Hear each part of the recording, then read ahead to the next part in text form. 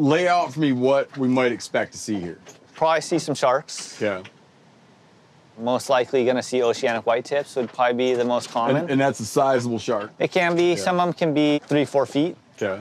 And they're going to be a little bit more curious the smaller they are sometimes, but even the bigger ones, which, yeah, they can get 8 feet, but they stick around that like 5-6 foot range. Yep. They can be pretty sporadic. They can definitely close a gap really quickly. So even if they seem calm and cruising, they're definitely a fish you don't want to get complacent with. Okay. Keep your eye on them. So what's your general attitude toward them? Whatever their attitude is towards me, I just match it. If they're cruising, you cruise. If they start swimming up to you and getting a little interested in you, you have to show that same interest back in them. Face them head on, hold your ground. Yep.